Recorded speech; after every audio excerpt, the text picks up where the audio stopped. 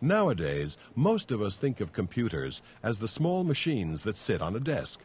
But long before personal computers became popular, computer operators were needed to handle the huge computers that helped run big business. Many companies and government agencies still rely on large computers called mainframes or on groups of linked mini-computers. Computer operators oversee the operation of these machines, as well as networks of personal computers. Often they're called upon to load tapes, disks, paper, or other media. It's a job that might require spending time on your feet. The job of a computer operator is to keep computers running smoothly and communicating with each other. You must be able to troubleshoot problems and plan for supplies and maintenance.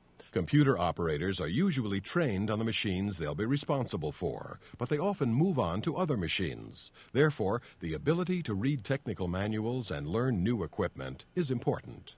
Computer training is available at community colleges, technical schools, through the armed forces, and from most computer manufacturers.